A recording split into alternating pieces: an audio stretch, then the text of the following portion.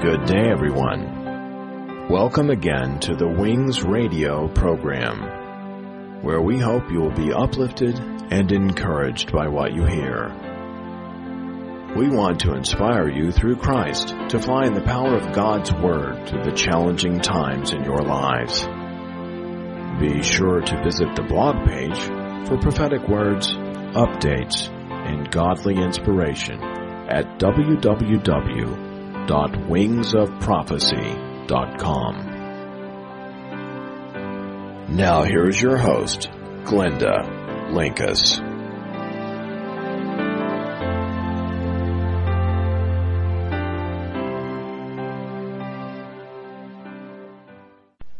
Hello, believers. Welcome to the Wings Radio Show. I'm your host, Glynda Lomax, and today we're going to continue with our series on hindrances on the pathway to promotion. We're going to start with test number 3, which is the trauma test. For anyone who is unsure, trauma is defined as a deeply disturbing or distressing experience. Like if someone that you love a lot dies very suddenly, that's considered a traumatic experience. It affects you very deeply. Sometimes, incidentally, trauma can be finding out that a relationship that you believed in is totally false, or the people that you thought loved you don't really love you, that sort of thing. That's also traumatic. Now, this series is about a series of tests that the Lord revealed to me in the story of Joseph in the Old Testament, that are tests that we must pass on our pathway to being promoted or to being exalted by God into a promoted, position like to do His work, or a position that He places you in that's part of your destiny, that sort of thing. So since it's based on this story of Joseph, let's just read a little bit about what happened to Joseph. The trauma test for Joseph came when he was sold into slavery. Now, if you'll remember, his father, Jacob, sent him to go to Shechem, where his brothers were, and see how they were doing, because he knew that Joseph would tell him the truth, because he had brought his father a bad report before when they were doing something that apparently was bad. Joseph was the first son by Rachel, who was the wife that Jacob really loved, and he was a son of his old age. So he was Jacob's favorite. And the brothers knew that, and they hated him for it. They hated Joseph, and the Bible says they couldn't even say a nice thing to him. They hated him so bad because they were so jealous. Jacob had given Joseph what's called a coat of many colors. He gave him like a coat or a cloak that had like embroidered designs or something on it. In biblical times, these type of garments were used to show rank and honor. So if one son was favored over other sons, he was given a garment that set him apart. So Joseph's brothers, who were all older than him, the ones who hated him, knew what this cloak meant when Joseph got. When he got the coat of many colors, which I call the coat of favor because it showed that Jacob favored him.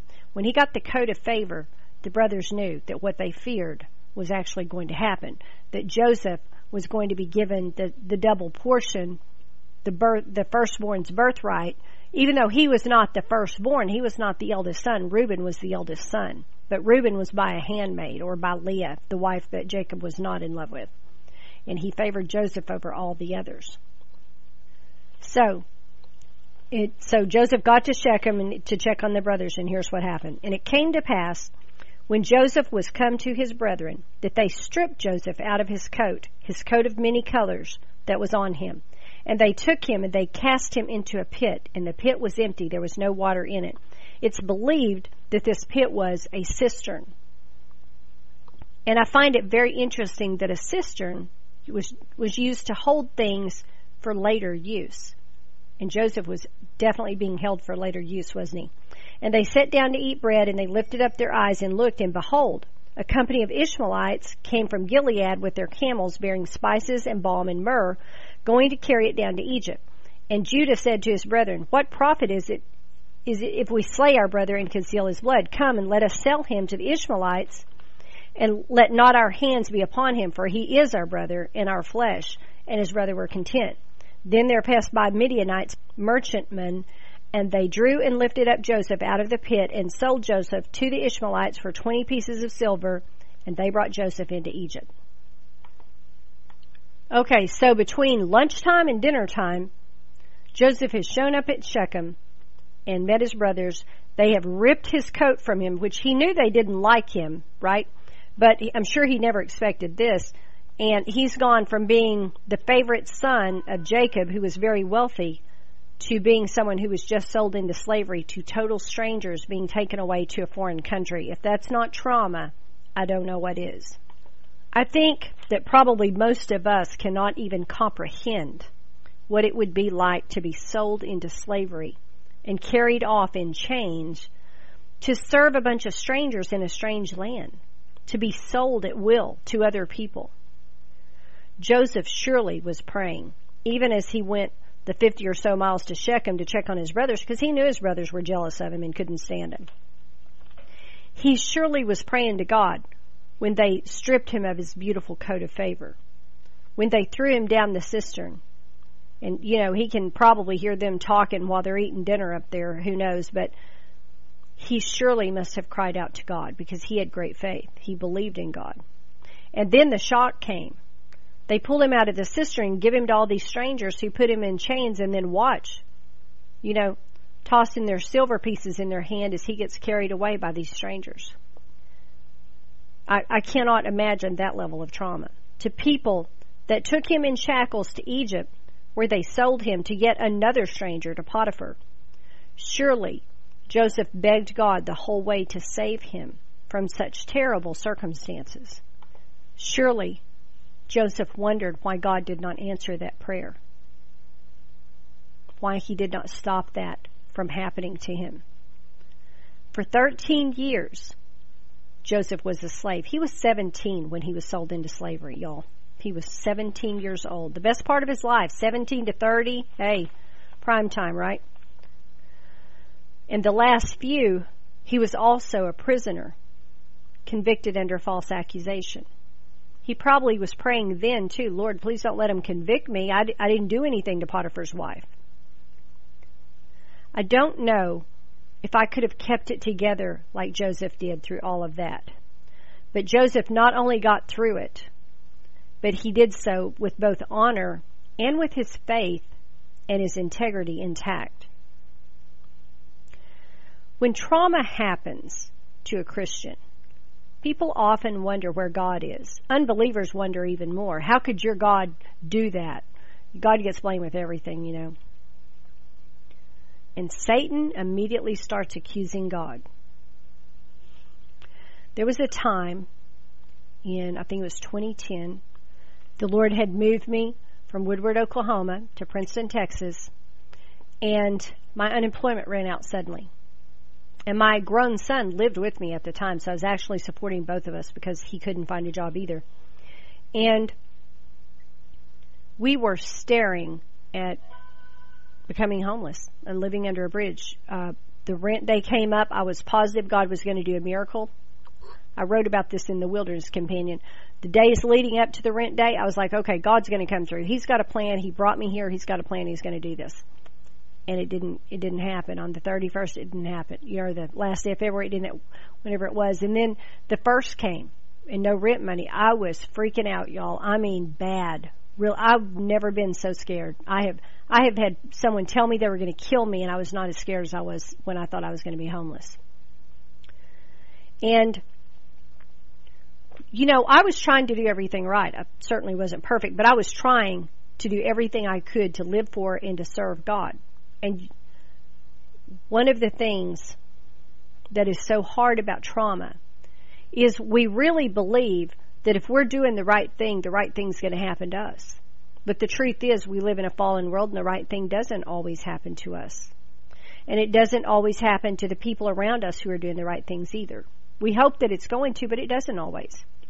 And it didn't happen to Joseph either. And when trauma comes knocking at your door, you know, maybe you're diagnosed with cancer, maybe, you know, your child is diagnosed with cancer. I mean, something horrible and absolutely unbelievable happens, and you're doing everything that you can to serve God and do everything right. Well, you have to remember, number one, there's still a devil. And he is alive and well on planet Earth, and he's doing everything he can to not only hate on us, which he does 24/7, but to cause us pain and misery and to hurt us any way he can, whether he hurts us directly or hurts us through people that we love. The devil's hard at work to cause us misery. When trauma happens, sometimes we wonder where God is, don't we? When I almost became homeless, I'm like, Lord, what is going on? I'm down here because you told me to be here. You're supposed to be taking care of me. You're supposed to be paying my rent. So, you brought me here. Am I supposed to be someplace else? Because you told me not to go to work. And I've been looking for work and I hadn't found any jobs, And I didn't know what to think. I was scared to death. I was so scared. Anyway, God worked all that out. I thought that it meant, somehow I had missed it when he told me that I didn't have to work. And I thought, okay, that's it. I got to find a job. And I started looking in my career field, which was the oil field. And I got a job. The first one I went and applied for, I got. And I found out later that the Lord spoke to the beautiful woman who hired me and said, hire her. She said that had only ever happened, I think, one other time. And God spoke to her and said, hire her, and told her to hire me. I worked for 3 brokers over the next year or so before the Lord just told me. I took a sabbatical to write the Wilderness Companion because he made me where I was able to do that. And I wrote the book, and then I said, okay, Lord, is it time for me to find a job now? Do I need to go find another job? And he said, no, it's not my will that you work. And I said, oh. So I knew then why the jobs that I had in that year or so for those brokers had just been so miserable and so unhappy, because God didn't want me working. And when God does not want you working, there is nothing fun about your jobs. Can I just tell you that? Nothing fun about them. People won't like you. I had never worked on jobs where people just did not like me until I had those jobs in. I mean, people just didn't like me. I was like, Lord, what am I doing wrong? I'm being nice to everybody. But when you are out from under God's will, you're out from under that, umbrella of favor. And there you go. So anyway, I didn't become homeless. We worked all that out. The Lord showed me he didn't want me working, so I quit that job that I did have that I'd taken a sabbatical from. 2 years after that happened, I woke up one morning and I'd had a hemorrhagic stroke, trauma number 2. And I got a little angry with God when I almost became homeless. I did not get angry with him over the stroke. I didn't really understand it, but I prayed for understanding, and I said, Lord, I must have left a crack open in the door somehow, because I knew that a stroke couldn't be God, so it could only be the devil. And I said, just please give me understanding about this, because whatever I did that let it in, I don't want to let any more in. And I praised God for the stroke. I didn't do it with a lot of joy, and I only did it a few times, but I did remember to praise him for it, because I knew if I praised him for it, he would bring something good out of it. And he did. Satan will always take the trauma in your life and try to use it as an open door to get an inroad with you. Trauma can wound us, depending on what kind of trauma it is. If you've ever been in domestic violence, which I hope that you have not, the first time that someone you love deeply hits you is such a shock that I don't even know how to describe it in words. I'll never forget it as long as I live. I was 16 when it happened to me the first time. And I'll never forget the shock of that moment. I remember exactly where I was. I don't remember what I was wearing, but almost. And I remember just so many details about it because it was just imprinted on my brain. Some traumas just leave such a mark on you. Men that go to war come back with that kind of trauma. But when trauma happens, Satan immediately comes into your head and starts putting thoughts in there. God doesn't love you. He's not going to help you. When I didn't know where to get the rent money, that's what he tried to me. God's not going to help you. You don't do anything for him. He's not ever going to use you in any big way. You didn't hear from him to come here. You were just hearing from, you were just making that stuff up or whatever it was he said. He will come into your head and he will put thoughts in there that are not your thoughts and try to make you think those thoughts are your thoughts and try to make you believe those things about God. He's accusing God to you when he does that. And he's accusing you too. When he told me, you're not worth anything, you're not going to be able to help people, God's not going to support you, you're not doing anything to help people, And I was ministering online, but in a smaller, amount than I am now. But I was doing my best, and I was doing everything that God told me to do. God was training me. When trauma happens, Satan will try to make you give up your faith in God. God's not going to help you. See? He's not going to help you. He's not going to do anything for you. He tries to discredit God in your head and in your heart. If he can make you see God in a way that is discredited, or that God doesn't care about you, you will lose your faith. And then guess what? Then you won't have help, because you won't have any faith to receive the help. Then Satan has a wide open door to come in and do some more damage and tell you some more lies. Whenever a thought like that is against the Lord, or even against you, comes into your head, he tries to tell you that you're not this and you're not that, and you know God's told you you are. We need to do what's called casting down. To cast down a thought, what you're doing is you're rejecting it. Satan, I rebuke you in the name of Jesus. That is not true, because God told me this, or the Word says this, or I got a prophecy that says this, and I know that was from God. And you stand on it. You can do spiritual warfare with a prophecy if you know for sure it was from God, and you'll know when you hear a prophecy if it was for you, because you'll feel the Holy Spirit quicken in you, like in your spirit area. You'll feel it quicken, like, hey, that's me. If you get a word about your future or about yourself and you know for sure it's from God, you can stand on it. You can bank on that, okay? And I do that. When stuff that I know for sure God has told me, I don't let Satan talk me out of that stuff. So I'm like, Lord, I'm going to believe this. I believe that that's you, and I receive that. And if it's not you and it never comes to pass, I'm not going to be upset about it. But as long as I think it is, I'm going to stand on it and believe it, and I'm not going to let Satan say it's a lie. You have to grab the thoughts that Satan tries to get you to think and reject them. If you know they're Satan, you reject them. Satan, I rebuke you in the name of Jesus. The Lord said this, or the prophecy I got said this. And what you're doing that way is you're not only rejecting the wrong thought, but you are replacing it with what you know is from the Word of God, or something you know is from the Lord. Trauma is extremely dangerous to faith, but especially to shaky faith or new faith. If you're a new Christian and you get hit with a big trauma, you may have to really struggle to fight your way through that. But even established Christians struggle with trauma. People that have been in the Word 20 years, and something can happen, maybe God doesn't answer a prayer, and they just decide they're going to reject God. And what that comes from is Satan's lying to them in their head, saying, see, he doesn't care about you. He should have done this. Why didn't he save you from that? Why did he keep your child alive? Why did he keep your child out of jail? Whatever. That Satan gives them a lie, and they say, yeah, why didn't he? When they do that, they just agreed with Satan, and then, their faith is gone. They're not believing God. They can't receive from God. If we have preconceived notions that if we are doing the right thing, that the right thing's always going to happen to us, then we're pretty much a setup for trauma to take us down. We do live in the blessing when we're obeying God, but bad things can still happen to us. Bad things happened to Joseph. Bad things happened to the disciples. Paul was beaten, shipwrecked, left for dead, and everything else. Sometimes bad things happen because we are doing the right thing. That doesn't mean that God doesn't love us. It just means we're going through trials and tribulations and whatever. King David, when he was anointed but had not yet sat on the throne, spent 10 years running for his life from King Saul.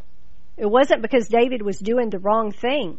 It was just because King Saul had an evil spirit in him.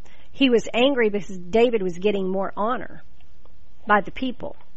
Just because we try to do the right thing all the time does not guarantee that our life is going to be a bed of roses. Look around you. That should be obvious. But doing the right thing will get us a life of a whole lot more blessing than curses, for sure. Remember the story about the widow in the temple? They got to see the baby Jesus. Anna the prophetess. And there was one Anna, this story's in Luke chapter 2. There was one Anna, a prophetess, the daughter of Phanuel, of the tribe of Aser, which is, I think, Asher. She was of a great age and had lived with a husband 7 years from her virginity. And she was a widow of about 84 years, which departed not from the temple, but served God with fastings and prayers night and day. And what that means is not that she lived at the temple, but that her whole life centered around God and serving Him in this way.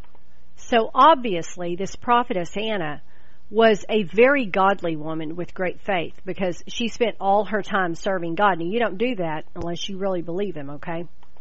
And yet she became a widow 7 years after she got married. 7 years. Been married 7 years, and her husband dies. Most of us would not call that a positive event, right? But she handled it the right way. Apparently she said, okay, well, I don't have a husband, but I'll have God, so let me go serve God with my time. And look how God rewarded her. Her life was not perfect. She had become a widow, and life for widows in biblical times was pretty tough, y'all. She didn't have the blessings of having a husband. But it says in verse 38, and she coming in that instant, when Joseph and Mary were in the temple, gave thanks likewise to the Lord, and spoke of Him to all them that looked for redemption in Jerusalem. She came up and saw that Jesus had been born, and she recognized who Jesus was. It said that she had saw Him. That word for saw there literally means that she saw something other people couldn't see. So although she would have had a harder life being a widow, probably had to live with relatives, and served in the temple night and day because she didn't have a husband anymore, look at the blessing that she got. She got to see Jesus on earth. So although her life was not perfect, her life had suffered trauma. She gave a right response, and God gave her tremendous blessing, didn't He?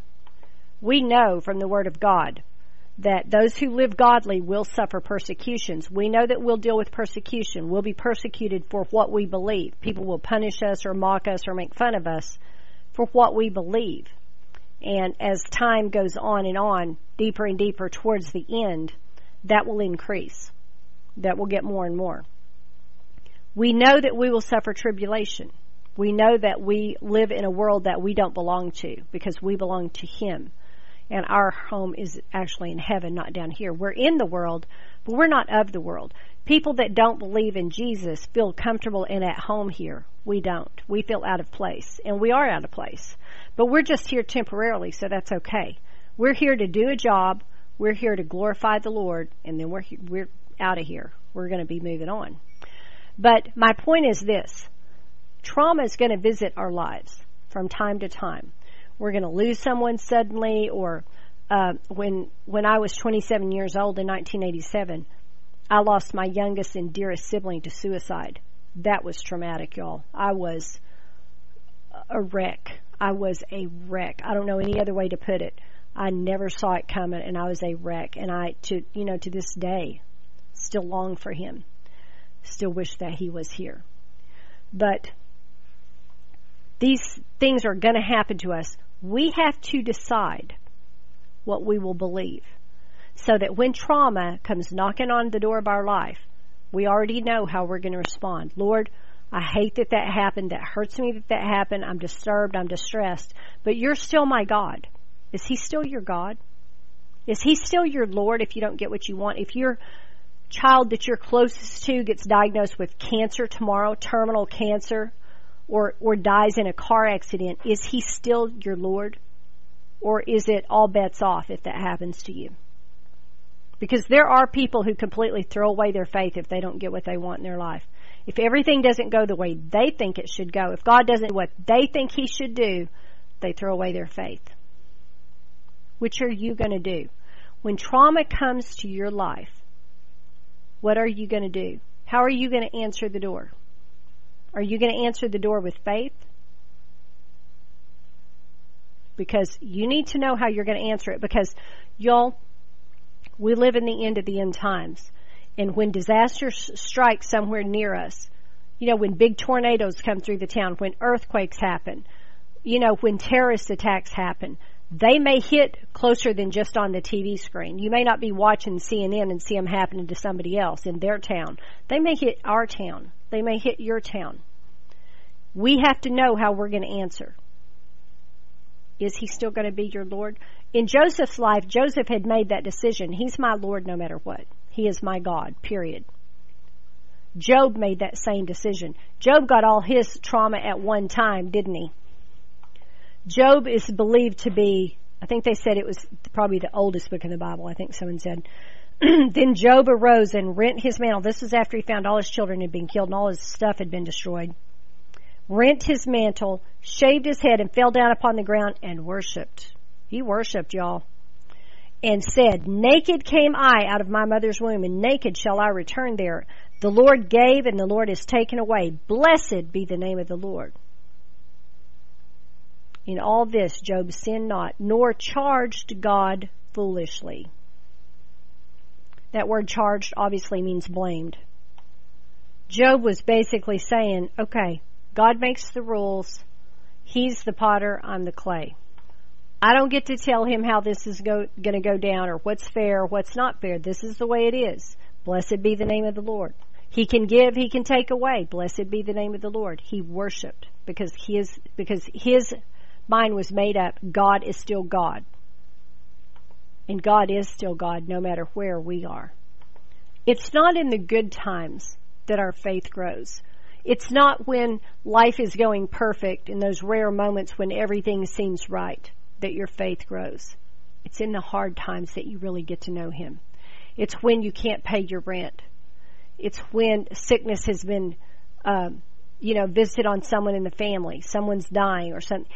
That's when you really see the intimate parts of God that you don't see the rest of the time. That's when you see His mercy and His grace and His love in greatest measure.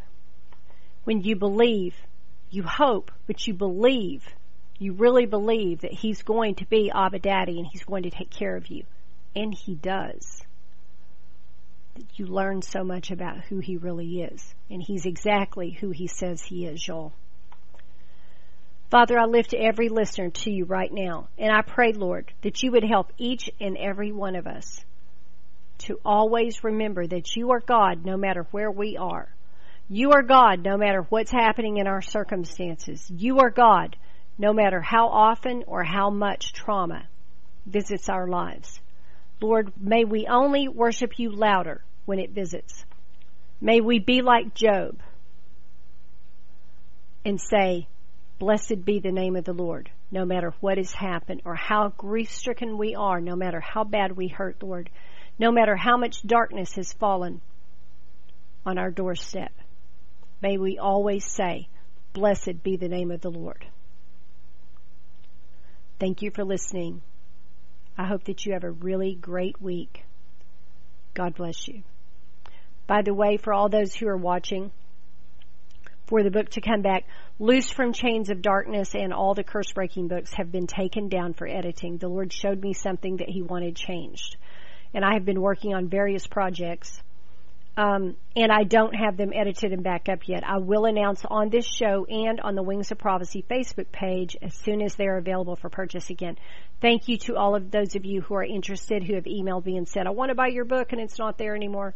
I'm trying very hard to get that back up. I don't know if I'll put all the little curse books back up because I have to edit each one of them separately. And I wasn't able the last time I looked to find all the manuscripts. So I may just put Loosed back up and not the smaller ones. But the Abuse book will go back up because it's in print, but I don't know about the other ebooks. Anyway, I will get it back edited and back available for purchase as quickly as I can, y'all. Thanks again for listening. Y'all have a great week. Bye.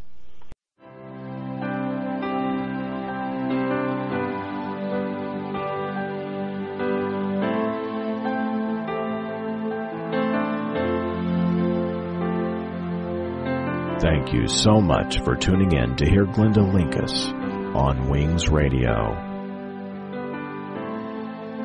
We hope that you've been encouraged and inspired in your daily walk with Christ.